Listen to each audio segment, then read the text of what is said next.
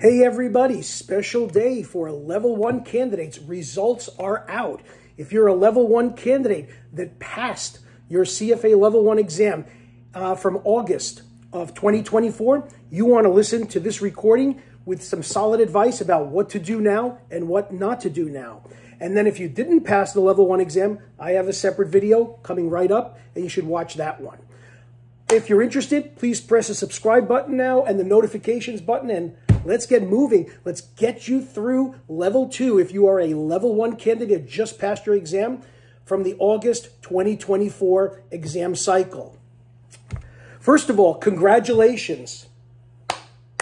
44% pass rate, 56% fail rate. How did I get that? 1 minus 44%. Anyhow, some teaming math there. First of all, I have really got to say I am very happy for you. Whether you self-studied, whether you worked with me, whether you worked with somebody else, whether it's your first time taking it or your second time taking it or more, you deserve a pat on the back, but it was hard work. You did the work that you needed to do to get through it, and now you're in limbo. What do I do? I just passed my Level 1 exam. I'm posting it everywhere on social media, my friends, my family, whatever, LinkedIn, all these forums, and then all of a sudden the euphoria is going to settle down. What do? Should you take Level 2? Should you hold off? Should you send a letter to the CFA Institute asking them why you passed your exam? You don't want to do that. Never do that. Never do that. But anyway, what should you do now? That's what I want to dedicate these couple of minutes. If you passed the Level 1 exam and you were part of that 44% that actually passed, then what you should be doing right now is, unless otherwise, targeting Level 2 for the May exam. Remember, Level 2 is not given 4 times a year. It's only given 3 times a year, May, August, and November. So the next exam cycle is May of 2025. You cannot take it in November, and I would never recommend it, even signing up for it, if you could sign up for it for November of 2024. You want to sign up for the May 2025 exam if you honestly, sincerely know that you can do it. How would you know if you can do it? Well, that's why I'm here. Love to help you out. Love to give you guidance. I've been doing this for 28 years, going on 29 years. That's what I do in my study plan session. I sit down with every candidate. I do a personal study plan session with them, and we carve out a study plan unique to them, unique to their exam cycle.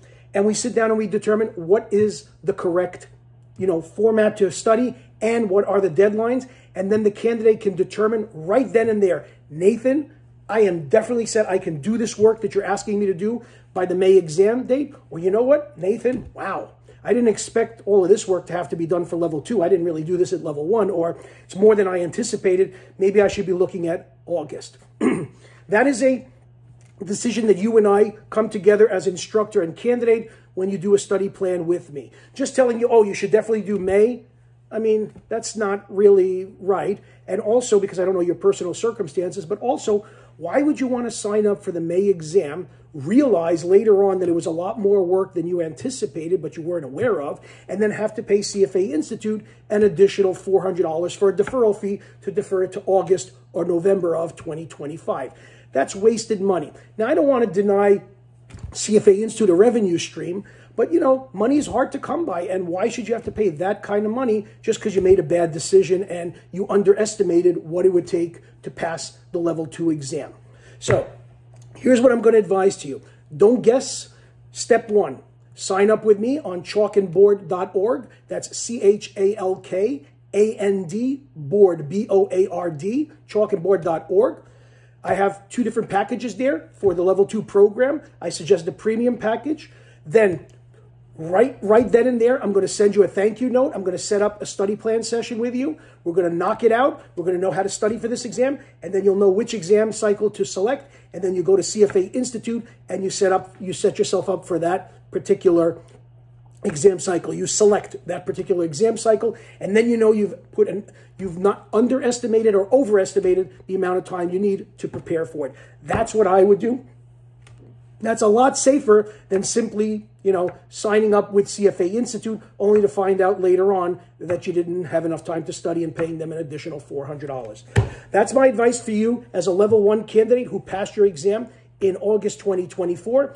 You most likely have enough time to do it in May. If you don't, let's discuss it and let's get you moving forward for the right exam date. Good luck to you. Again, congratulations, and I hope to hear from you soon. My number and my email is on my website. Thank you very much and have a great day. And again, congratulations.